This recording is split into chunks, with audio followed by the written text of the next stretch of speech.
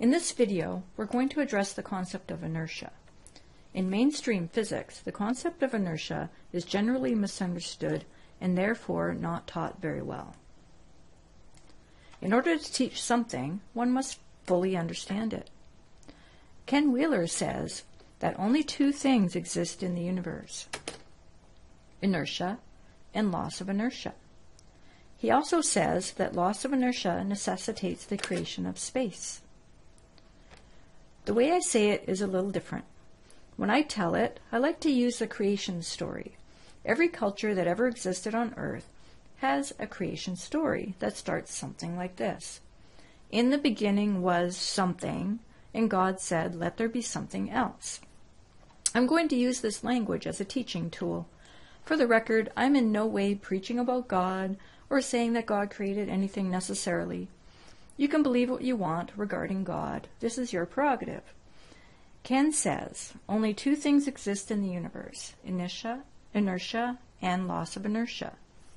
Ken says that loss of inertia necessitates the creation of space.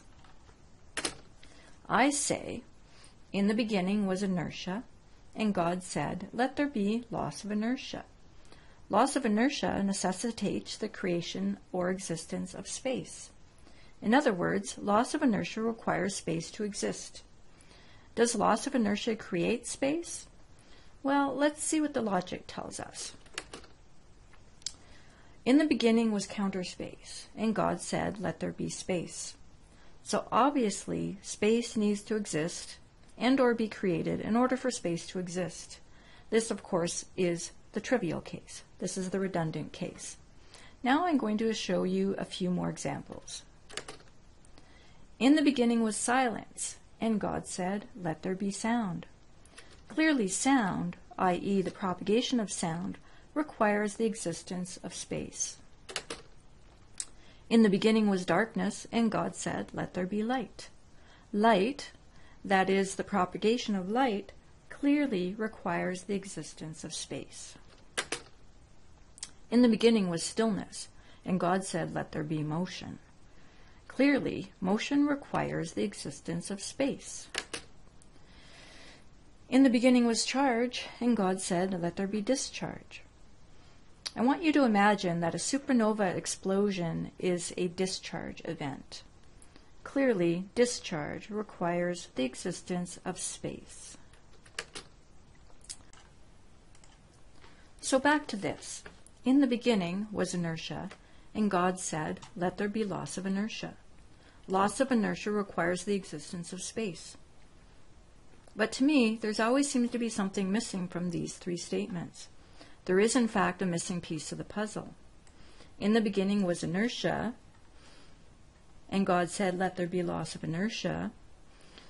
Now here's the missing piece. Loss of inertia requires the existence of space, inertia requires the existence of counter space. Okay?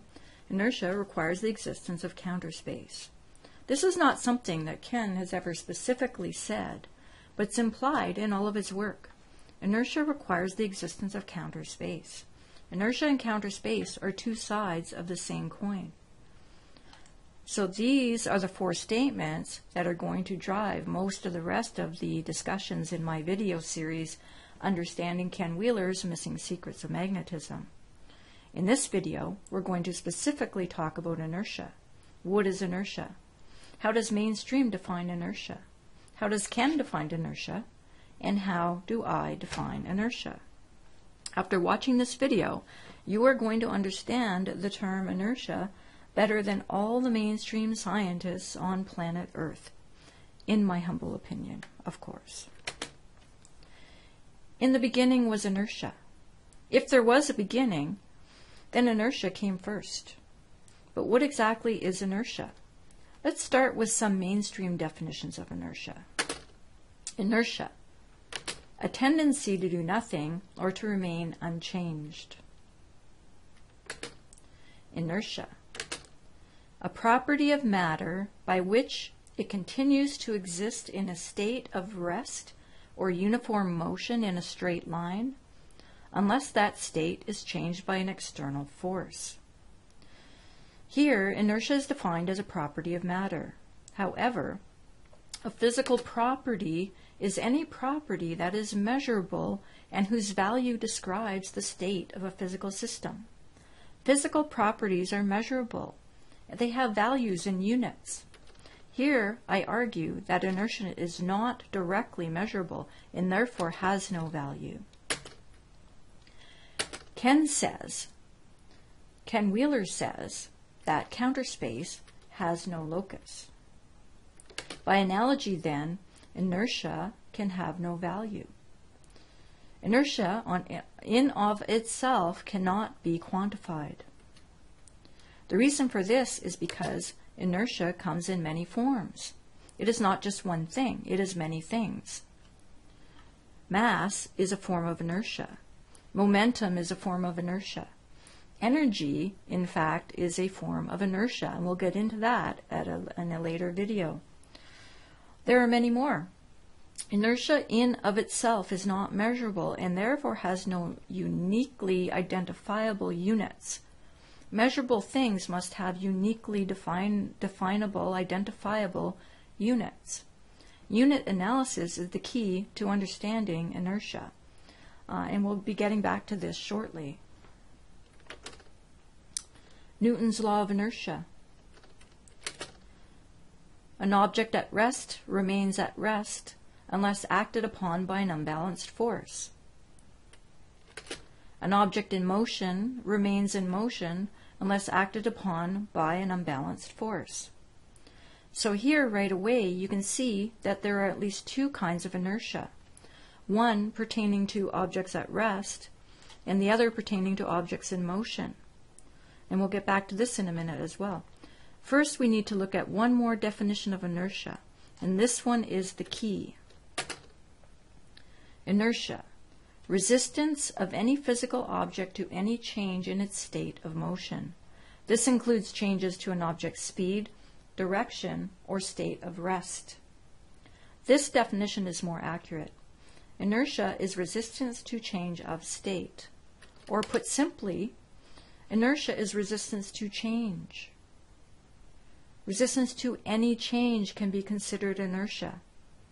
This may sound like a dumb question, but what exactly is change? In order to understand resistance to change, we need to understand change.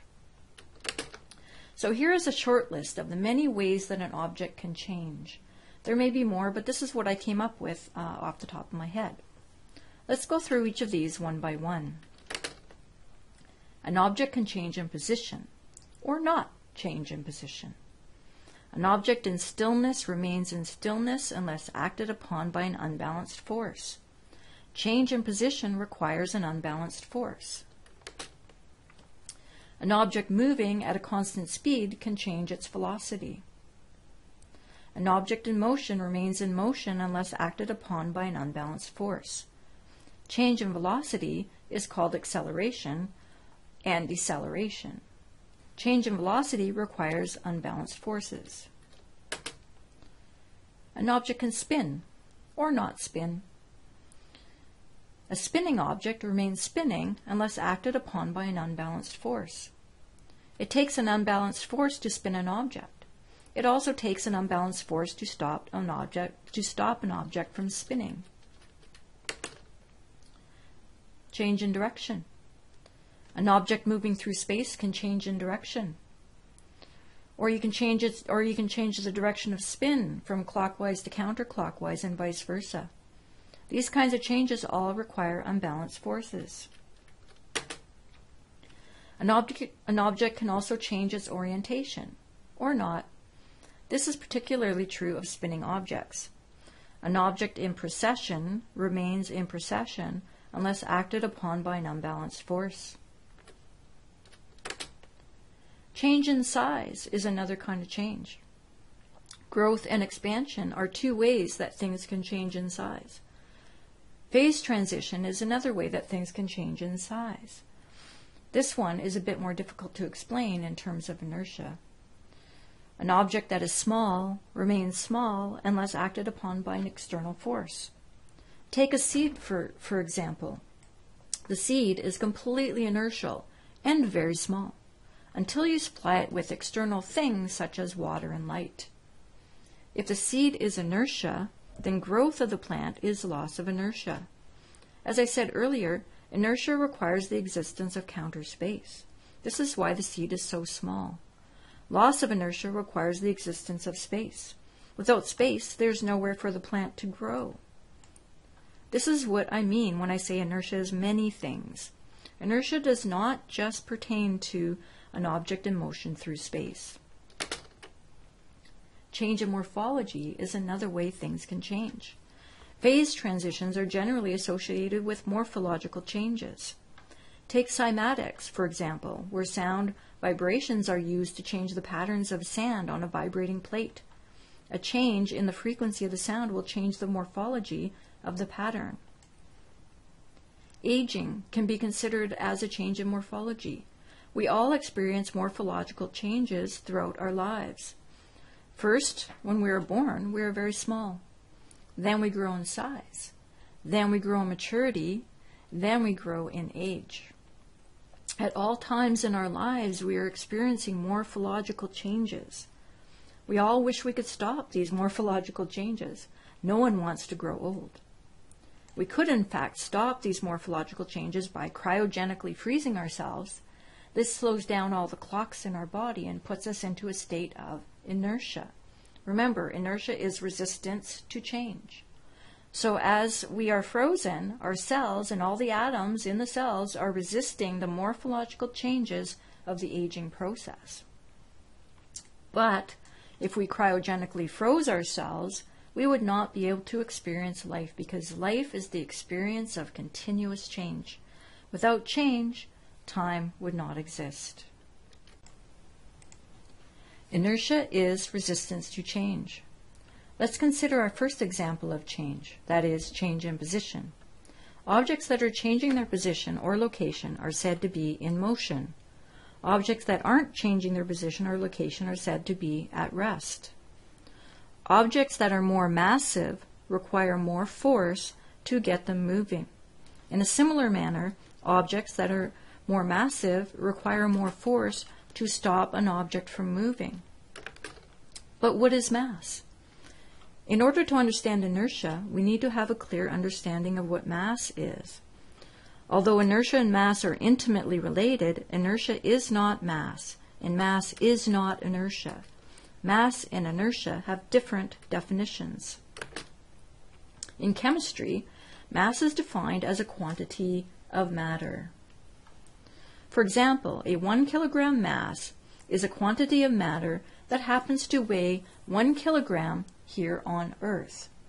If we bring the same 1 kilogram mass to the moon, it will weigh less, but it still contains the same quantity of matter. If we bring the same kilogram mass into deep space, far away from any gravitational body, it will be weightless, but it still contains the same quantity of matter. The only thing that has changed here was the quantity of matter of the moon and the quantity of matter of the Earth, but the 1 kilogram mass itself has not changed. Thus, to prevent any confusion, it's better to think of mass in terms of quantity of matter rather than how much it weighs in different locations within the universe. This may seem obvious to some, but it's not so obvious to others, which is why I'm pointing it out here. Mass is a quantity of matter. As I said previously, mass is not inertia and inertia is not mass. Mass and inertia have different definitions. Inertia is resistance to change, and mass is a quantity of matter. So what about inertial mass? Mass as a quantity of matter is merely one form of inertia. As I said before, inertia comes in many forms. In terms of inertial mass, it's true that the tendency of an object to resist changes in its state of motion varies with mass. For example, a 2 kilogram mass will resist changes to its motion more than a 1 kilogram mass, obviously. However, mass is only one part of the equation. The tendency of an object to resist changes to a state of motion also depends on its velocity. Imagine two objects of equal mass. One is moving 3 meters per second, and the other one is moving 300 meters per second. Which one is going to be harder to stop? Have you ever tried to stop a bullet? In this case, the quantity of matter did not change, but the velocity of the object changed. Did the mass increase? Did the quantity of matter of the material object increase? No, it did not. Did the inertia increase? Did the inertia change? Yes. The tendency to resist the change are greater for faster objects. I'm going to say that again. The tendency to resist change are greater for faster objects. The object with the higher velocity has more inertia. That is, it resists change more. Although mass is still involved, mass and inertia are not the same thing. Increase in inertia does not require increase in mass, necessarily.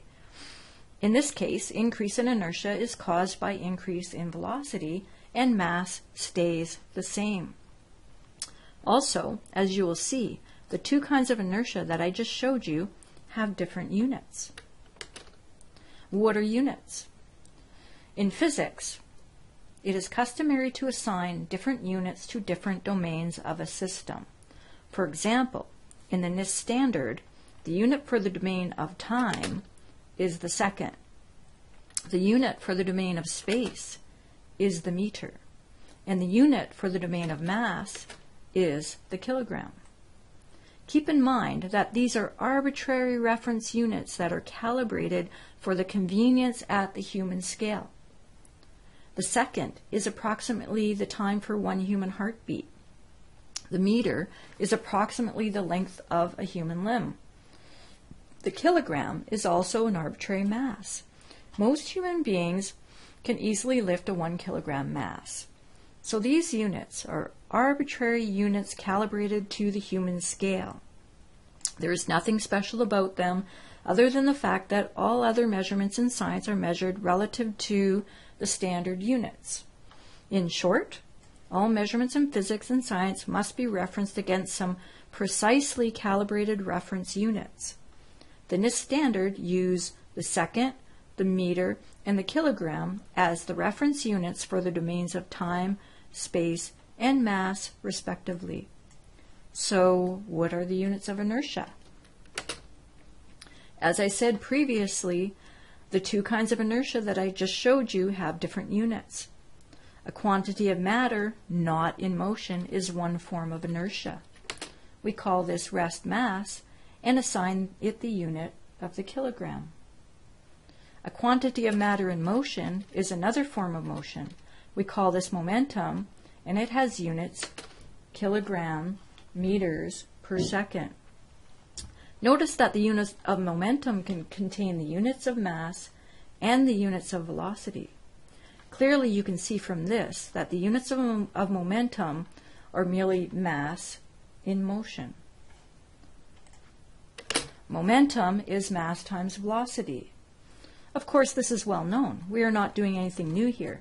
I'm just explaining it differently. Here's where it gets interesting. Einstein said that when an object is accelerated, it increases in inertia. But inertia is resistance to change. Einstein said that when an object increases in velocity, resistance to change also increases.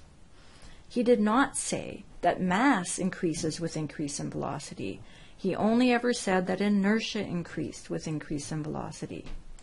In this slide, I showed you that inertia can increase with increase in velocity. It is much harder to stop a bullet fired out of a gun than one that I throw at you with my bare hands. See what I mean? The scientific community, however, seems to be saying that mass increases with velocity. They seem to be saying that the quantity of matter changes when you change the velocity of said matter. But Einstein himself only ever said that inertia increases with velocity. Here we can see that inertia increases in mass and inertia increases with increase in velocity. Inertia increases with increase in mass and inertia increases with increase in velocity. Mass does not increase with increase in velocity. The quantity of matter does not change with increase in velocity. It is impossible and illogical for the quantity of matter to increase with increase in velocity. In other words, when particles are accelerated in particle accelerators, they do not increase in mass. Their quantity of matter never changes. What changes is velocity. Inertia changes because of velocity has changed. Mass as a quantity of matter never increases in a particle accelerator. I'm going to say that again. Mass as a quantity of matter never increases in a particle accelerator. If relativity is saying that mass increases in a particle accelerator, then relativity is wrong. Inertia increases when velocity increases. And mass can stay the same. So let's recap what we learned today. Okay? Inertia is defined as resistance to change. Mass is defined as a quantity of matter. Mass is one form of inertia.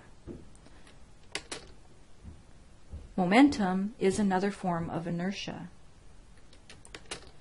Accelerating particles in particle accelerators do not increase in mass. Mass, as a quantity of matter, does not change when it is set into motion.